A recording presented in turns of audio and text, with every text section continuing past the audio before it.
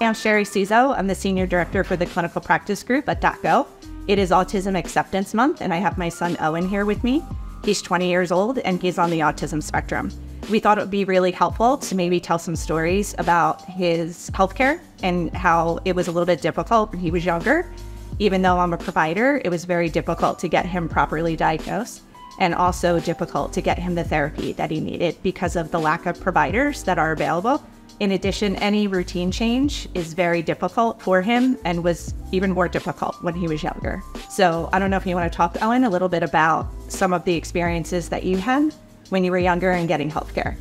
Yeah, hi, I'm Owen. I want to just talk about a little bit about my experiences. I mean, I really struggled at first with doctors. I really didn't feel comfortable, especially with new people. And I needed my service dog, Raina, at first to be with me, to feel comfortable with the doctors, and my parents to be with me. So if I had somebody come to my house like DocGo, it would have been very helpful. Yes, it would have really reduced stress and limited the chance of a meltdown. Even today, changes in routines are very difficult. In addition, it's just very expensive to get to the doctor sometimes.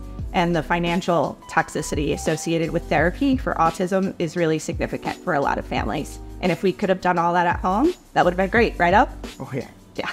So we really think DocGo is a place to go to get urgent care and other healthcare services for any individual on the spectrum, but especially Owen.